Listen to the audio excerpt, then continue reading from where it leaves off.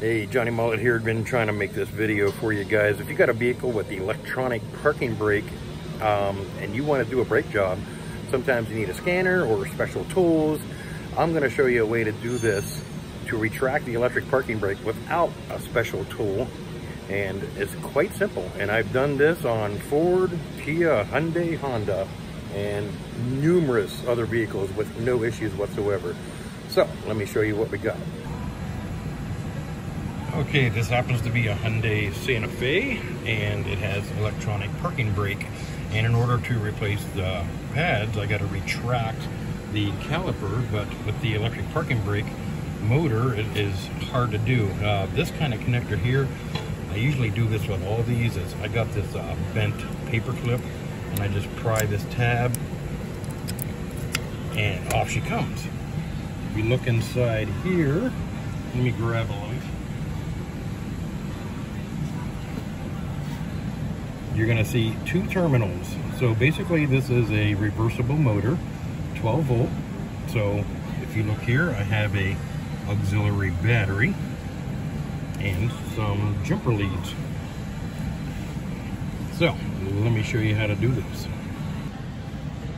Alrighty, real quick, I have one lead to one and I have the other one ready to go. You got to listen for what's going to happen when you hit it.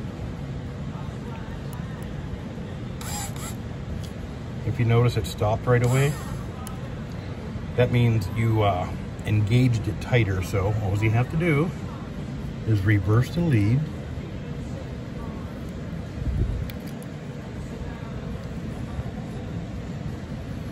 And we're going to go the opposite way. If I can get this on there to stay. Kind of hard to do one-handed here. I like using an auxiliary battery for this instead of the car battery, just in case you short something. So here we go.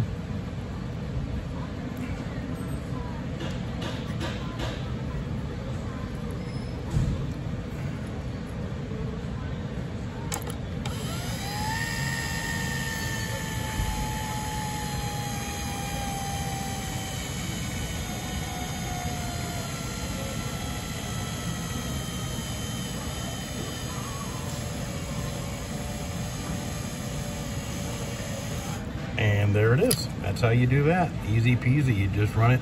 And if it goes real quick, you just reverse the polarity from one side to the other and wait till the motor backs all the way off and you hear it change pitch, you know you're all the way off. And then you will know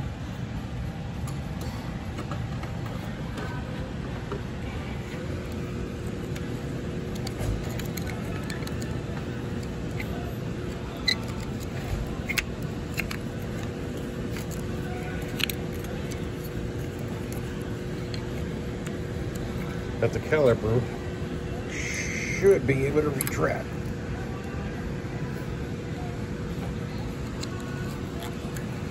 As you see here, I can push that piston all the way back. No problem. And now you're ready to replace your brakes and rotors, whatever you need to do. Now, when you put it all together, you do not have to do this again. Simply get in the vehicle and set the parking brake, release the parking brake a couple times, and you are good to go. So hopefully you learned something today. Any specialists out there want to tell me that this is not a good way to do it, let me know. So I hope you all learned something today. It's a good shortcut. I've used this on many vehicles and never had an issue with the parking brake not working or check engine codes or brake codes or any issues like that. Some of these motors you can pull off and manually back off, like Honda, Hyundai, and so forth, but other ones like Ford and stuff you can't, and requires a special tool or a scanner or whatever to do the job. The procedure I just showed you is the easiest method in my opinion, and I never had an issue.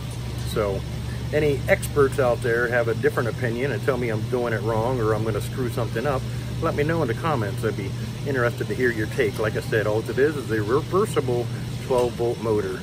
So this might save you some time and money down the road. So check it out, try it out yourself. Let me know what you think. Y'all have a great one now.